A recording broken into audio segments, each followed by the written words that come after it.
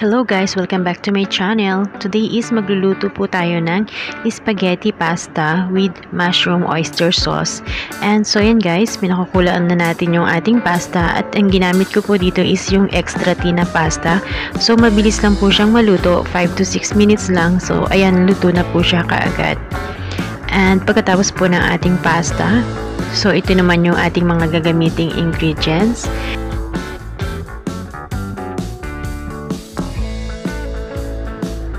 At ito po yung ating onion and garlic. At ito yung ating mga vegetables. Meron tayong capsicum, red and green, carrots, bagu beans, at yung ating spring onions. And syempre, ito na yung ating boiled na pasta spaghetti. And gagamit din tayo dito ng half kilos ng shrimp. And ito yung ating cabbage. And syempre, ito yung ating Mamacita's mushroom oyster sauce na galing pa ng Pinas at hindi po yan sponsored. And magsimula na po tayong magluto.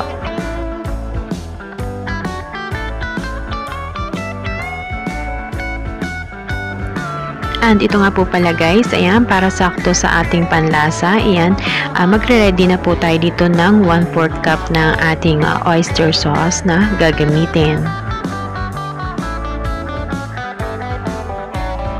And yan na guys, pag mainit na yung ating mantika, ilagay na natin ang ating onion and garlic and intayin lang po natin siyang mag-golden brown. At haluin po natin para maiwasan siyang masunog.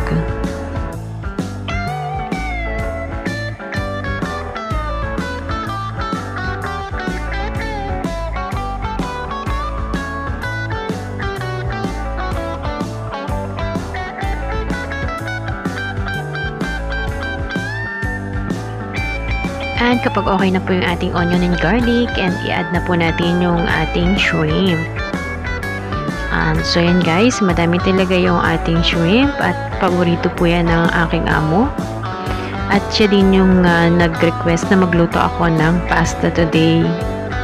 And yan yung aming lunch for today na macaroni pasta. Yan, konting diet lang pero hindi diet na parami din ng kain dahil sa masarap naman talaga yung ating pasta spaghetti na yan na parang pansit na rin siya guys. Ayan, sobrang sarap po niya dahil sa ang ating ginamit na pansahog is yung ating shrimp.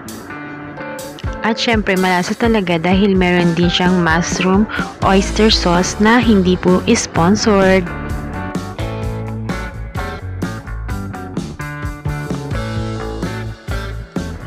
And so yan guys, pag medyo luto na ng konti yung ating shrimp, ayan, lagyan na natin yung ating spices. And syempre yan lang yung ating spices, yung ating Maggi, black pepper, and yung ating salt. Ayan, and haluin lang natin para lumasa yung ating spices sa ating shrimp.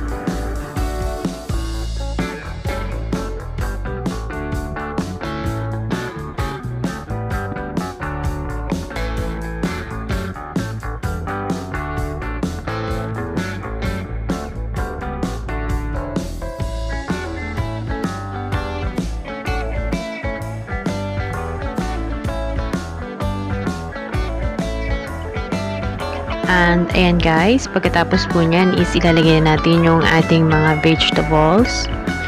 So ayan yung available naming vegetables dito. And haluin lang po natin siya para medyo maluto ng konti yung ating vegetables. At para maiwasan din siyang hindi po masunog.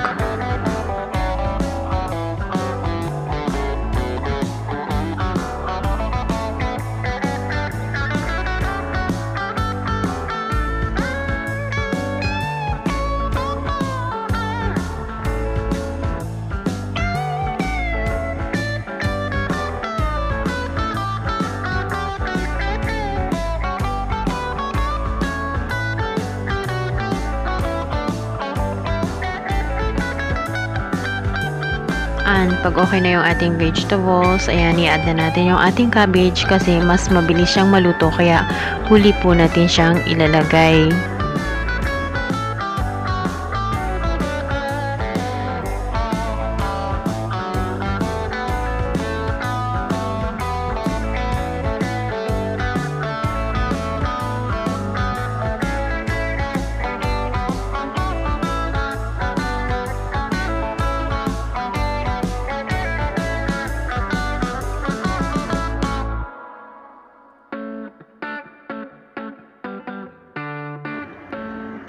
At syempre, ilalagay na rin natin yung ating mushroom oyster sauce. Ayan, para lumasa na dyan sa ating shrimp and sa ating vegetables. And pagkatapos po nyan is ihahalo na natin sa ating pasta.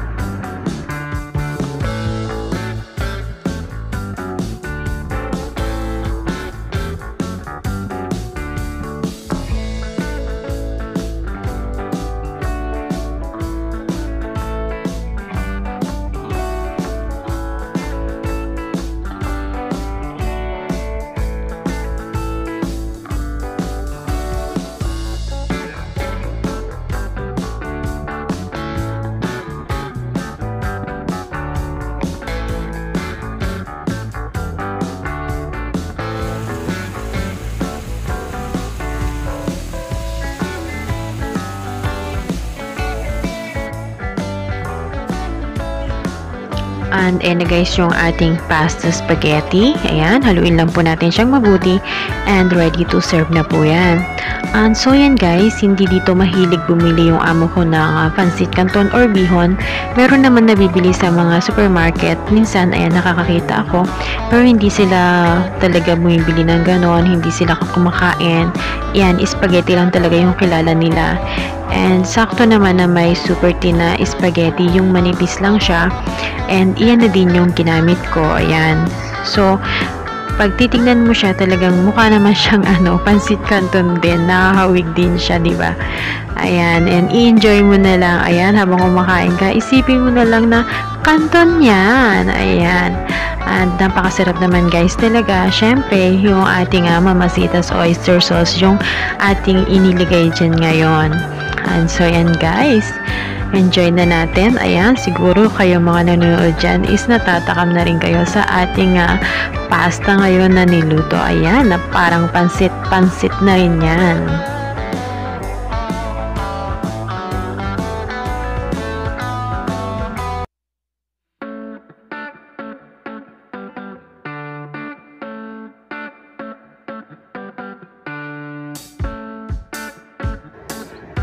And so yan guys, ready na ating spaghetti pasta, ayan, with mamasitas oyster sauce and syempre with shrimp. Ayan guys, and enjoy na natin ang sarap ng ating pasta. Ayan, Pilipinong-Pilipino talaga.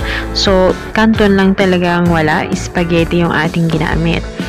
And so yan guys, kung isa ka sa nanonood ngayon at hindi pa nakasubscribe sa aking channel, baka naman, ayan, pakisubscribe na rin po ako. And syempre po, pakiclick na rin yung notification bell para sa mga susunod na mga videos ko is updated po kayo. So yan lang guys, thanks po and God bless po sa ating lahat. And bago po magtapos ang ating video, ayan, kumakain na ako.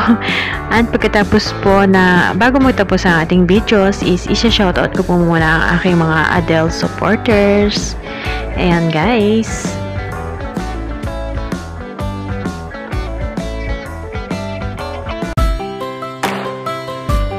Shoutout to Daisy Tuminaga, Calix Irazo, Pinky La Vlogs,